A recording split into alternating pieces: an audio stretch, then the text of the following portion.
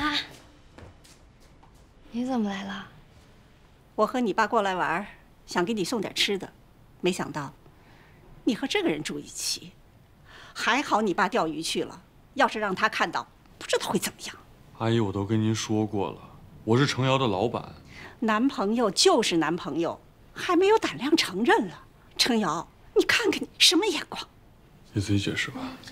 妈，他真的是我老板。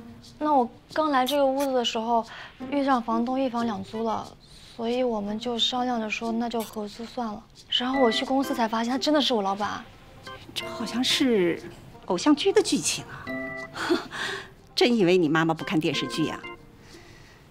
这个人为了占便宜，什么理由都编得出来。阿姨，什么叫占便宜啊？男女平等，就算是婚前同居试婚，大家都有及时止损的机会啊！哎，你不会真的占了我们家瑶瑶的便宜吧？妈，他真的是我老板，而且就算说要占便宜，以他的条件也是我占他的便宜。你少骗我！打电话还经常抱怨呢，说你们律所的老板成天就会压榨下属，没有道德，没有良知，为了赚钱，什么客户都接。再说了，这房子啊，这个小区什么租金我看不出来啊。你们老板这么有钱，他会和你一起住在这样的小区里啊？对妈，他就是我男朋友。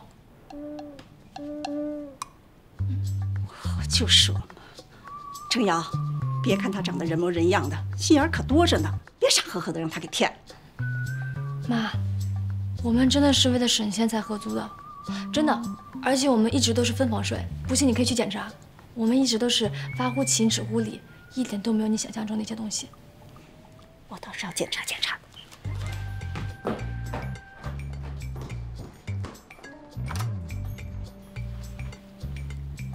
老板，对不起，老板，拜托你帮我装一下吧，就一下下，要不我妈今天不会走的。